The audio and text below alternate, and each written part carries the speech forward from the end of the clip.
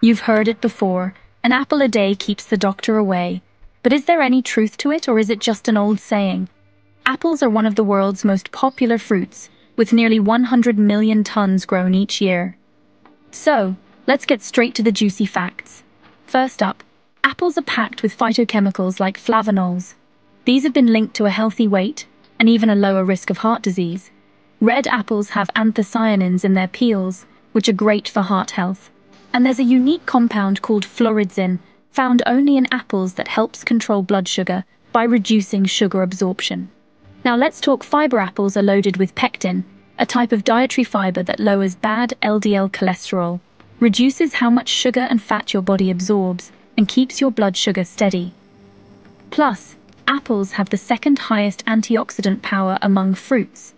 That means less inflammation and a lower risk of diseases like cancer and heart disease.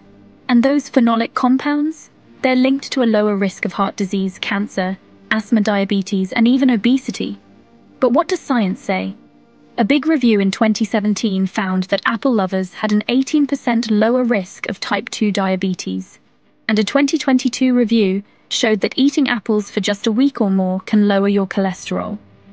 There's even evidence from a study of 9,000 people that daily apple eaters are less likely to need prescription meds.